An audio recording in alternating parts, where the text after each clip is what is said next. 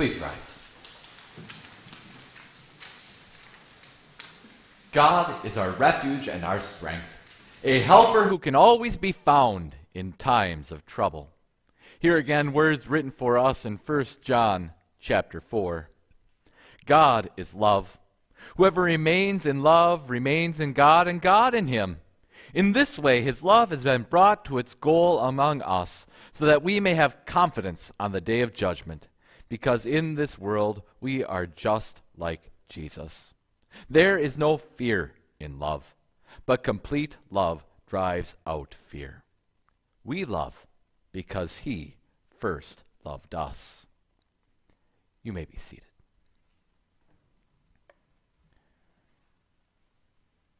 Beloved in the Lord, my gardening book suggested that along with those juicy pea pods, we should eat the tops of our pea plants. Unfortunately, while we were on vacation, somebody beat us to the top of those pea plants. Short fences and an empty yard and house aren't going to keep the deer out of the garden. They always seem to find a way in. In fact, we have netting all the way around our orchard, and yet they found the one place under our daughter's treehouse where they can fit their antlers through to eat the tips of all the fresh leaves off of our fruit trees. If you may have noticed, they've even started to work on the deer-proof landscaping that we worked on last summer. We need to get those deer out of here. But it's easier said than done. And of course, deer aren't the only pests that we homeowners want to get rid of. Squirrels do more than eat your expensive bird seed, but they dig up your gardens, they build their nests in your eaves, they've even been known to knock out the power by shorting the system.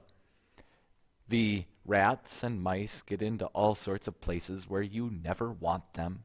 They eat the things that they're not supposed to eat. They chew on wires. They build their nests. They carry diseases. As we speak, the jays and the starlings are probably nibbling on the cherries that aren't quite ripe on the cherry tree right behind this wall. And it doesn't matter how many times we chase them away. As chicken keepers, it isn't just those type of pests, but raccoons, hawks, eagles, skunks, cats, dogs, foxes, coyotes, bobcats, and cougars are all pests we need to keep out of our yard. And so we put up fences and nets, set traps, make bird feeders squirrel-proof, batten down the hatches of the coop to try to keep those pests out of the places where they just should not be. A different pest assails us all.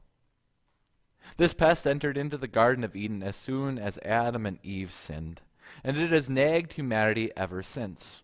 This pest is always lurking, but sometimes it moves right in and becomes an infestation.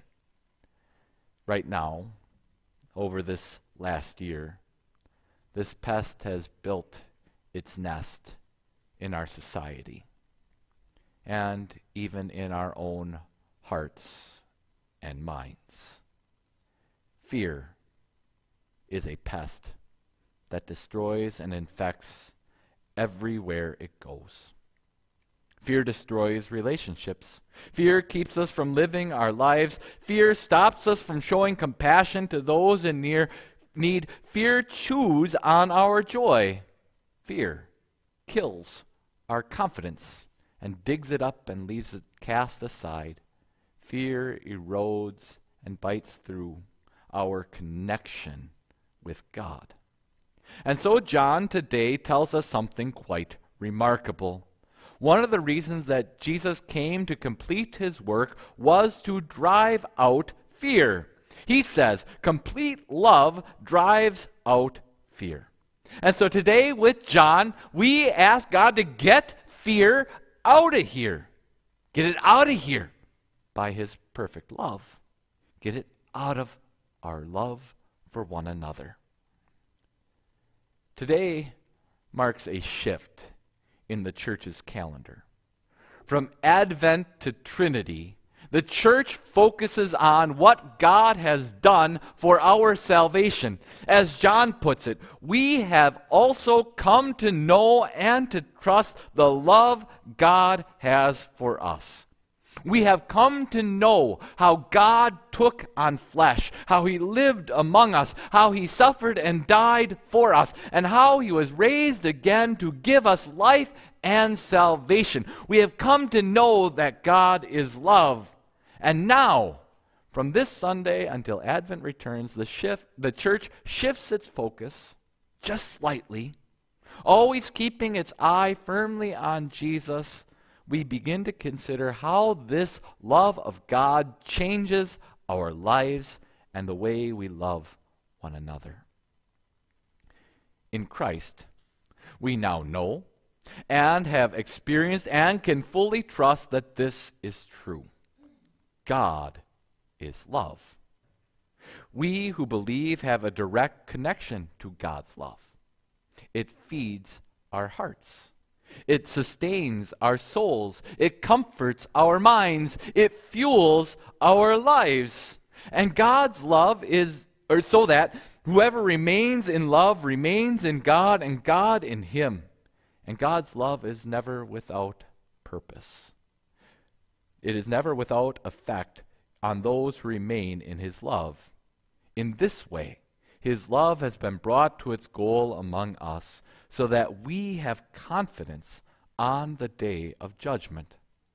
The goal of God's love was and has always been that we would be able to stand before him, walk in his presence, bask in his love, even as Christ Jesus, who has ascended to God's right hand, does so right now, because in this world we are just like Jesus.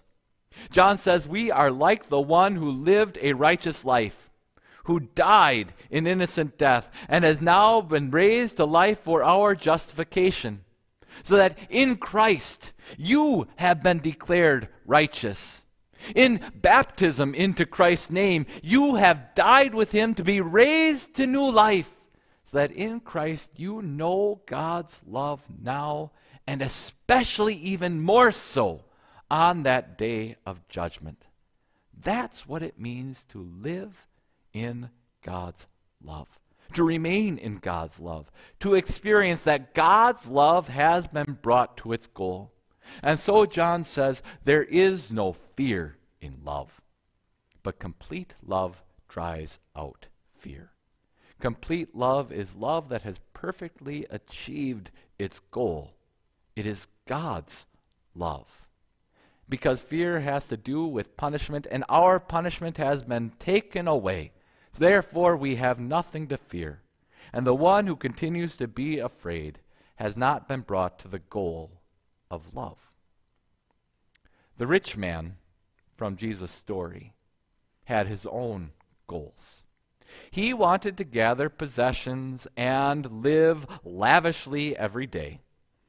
He didn't give God much of a second thought. He ignored the words of Jeremiah that we also heard this morning, saying that the Lord delights in mercy and justice and righteousness on earth. He pretended he didn't see the beggar Lazarus in his misery.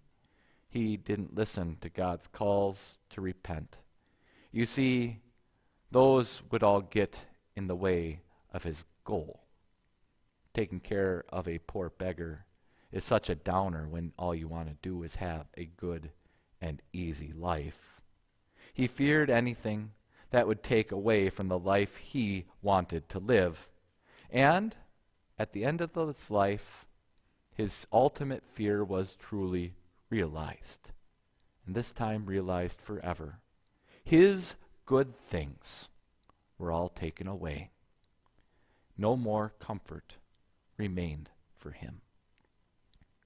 Our goals influence our fears, and our fears often show us our goals. When we fear and worry about laws and the government, is our goal worldly power, ease, temporary freedom? If we fear inflation and fluctuating markets and job security is the goal of our life, wealth and a comfortable retirement. If we perpetually live in fear over our health, is our goal a long life? The impossible goal of a world without sickness or risk. When we are afraid of what others might think of us, what they might say about us, is our goal popularity or the approval of the world around us? If we fear making a mistake, making the wrong choice, saying or doing the wrong thing, is our goal to be able to justify ourselves to be right, whether it's in our own eyes, in the eyes of the world, or in the eyes of God? And certainly we want to use our wisdom, our rationality that the Lord has given us to do the best with all the gifts of God, our possessions and our lives. But if we make our decisions because of fear, any fear, we are not living in love. We are not living by faith. God has a goal. You likely have it memorized. For John has told us God's goal through the words of Jesus himself. For God so loved the world that he gave his only begotten Son, that whoever believes in him shall not perish, but have eternal life. That was God's goal from the beginning of all time. That was God's goal before fear entered into the Garden of Eden and Adam and Eve sinned. It was God's goal in this love that worked in all of history. It is the goal of his love that caused the incarnation of God's Son to be born as a human baby. You see, Jesus is God's love in the flesh. God's love was the work of his hands. God's love suffered for those who hated him. God's love was nailed to the cross. God's love rose again on the third day. And so God's love declares that your sins are all forgiven. God's love has ascended to the right hand of God to rule all things for the good of his church and to bring you to the goal of God's love. This love of God reaches the goal when you come into his presence and stand there with joy and love in your hearts, and that you will live in that joy and that love forever. That is the goal of God's love.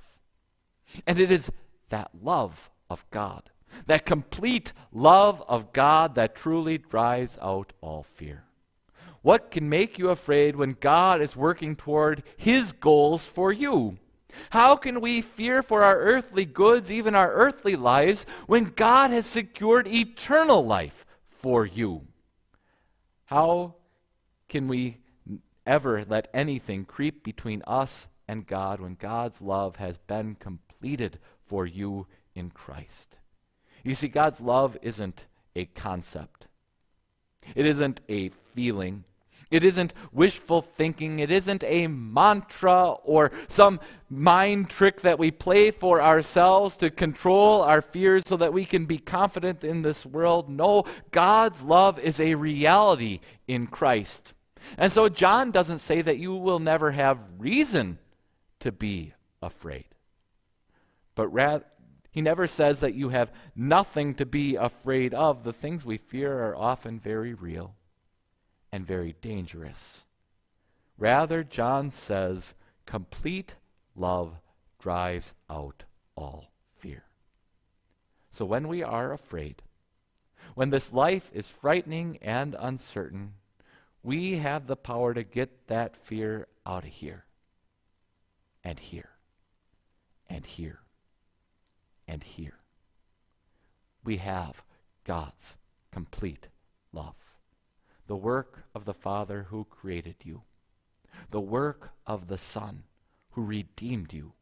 The work of the Holy Spirit who has called you by name and sanctified and keeps you to the very end.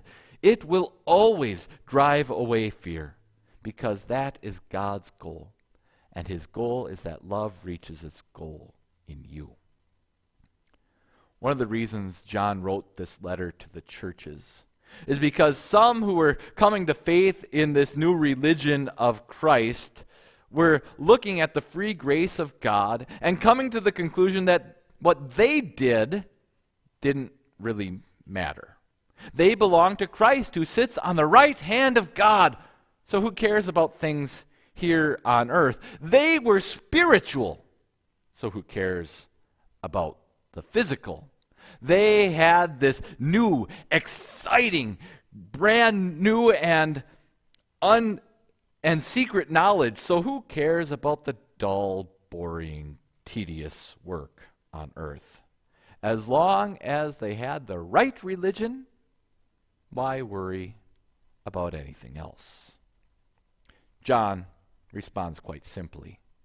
Look at God. He doesn't just love you spiritually and eternally, though he does do that, but God loves you entirely, physically, emotionally, and in every moment of your life. And John says, we love because God first loves us.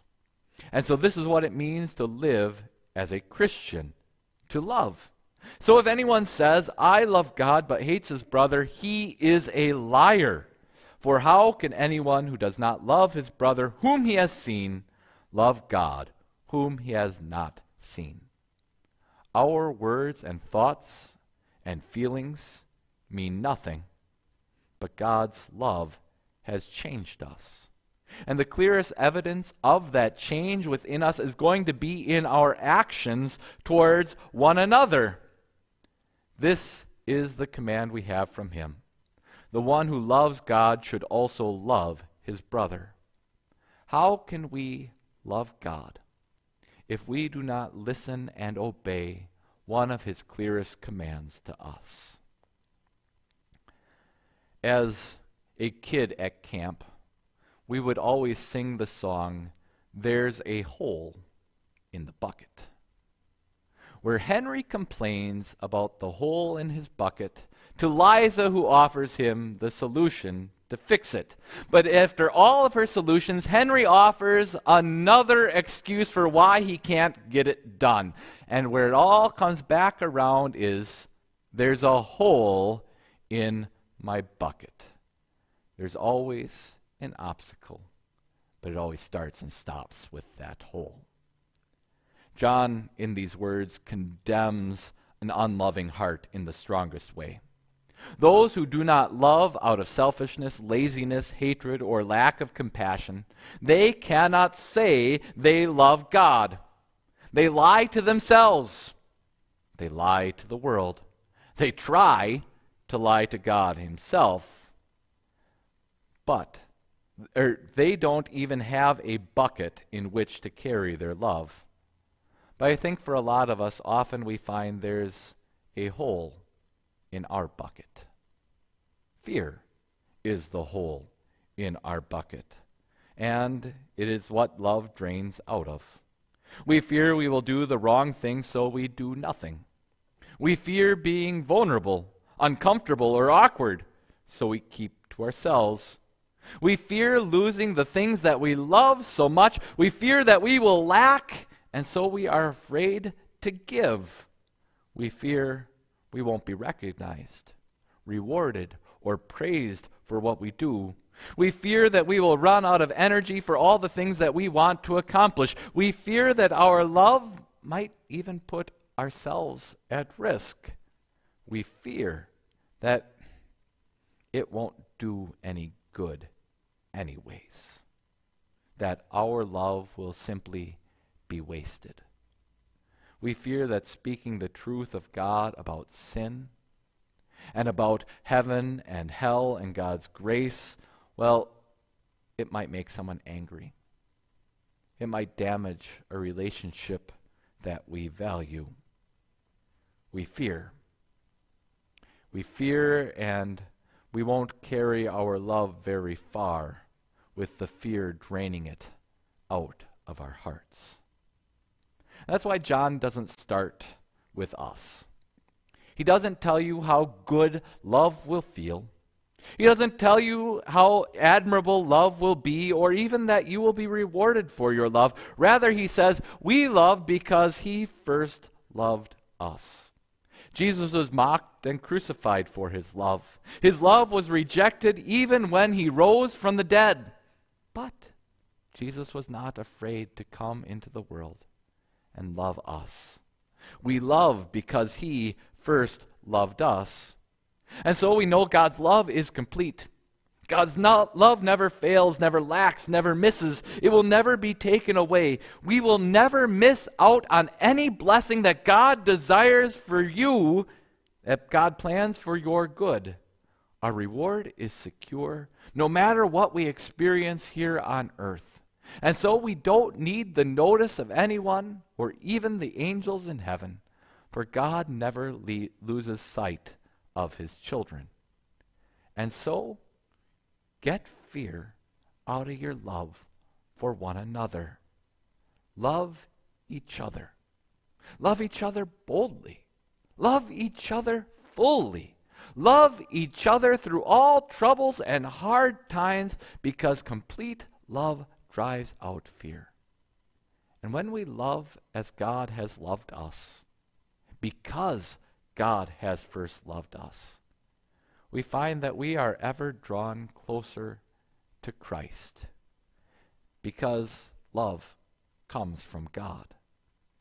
And then we will see, and perhaps others will even notice, the truth of these words. In this world, we are just like Jesus. As gardeners, homeowners, and chicken keepers, we will sometimes take extreme measures to keep the pests out of our yards. High fences, Nerf guns, motion-detecting sprinkler systems, traps, cats, impenetrable coops, and even perhaps a guard goose. As Christians, we don't need to take extraordinary measures to get fear out of our lives. No, we look to Jesus. We concentrate on God's complete love. We remain in that love. We live in that love. And that love gets fear out of here, today and forevermore. Amen. Please rise.